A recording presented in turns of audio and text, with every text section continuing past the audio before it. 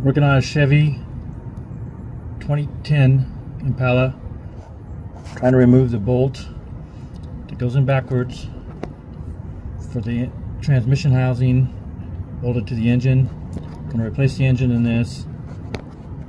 The bolt is down here. You can barely see it. Got a wrench on it this time, but it's right by the circle in the transmission. To get down there, I took off the exhaust cover and the fuel lines,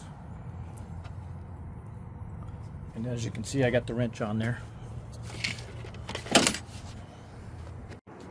So come over here, different angle, look down here, you can actually see the 3/8 inch ratchet sticking out.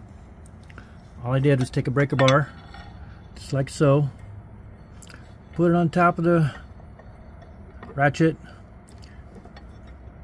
put my hand down there and hit it with the hammer. Loosened it right up.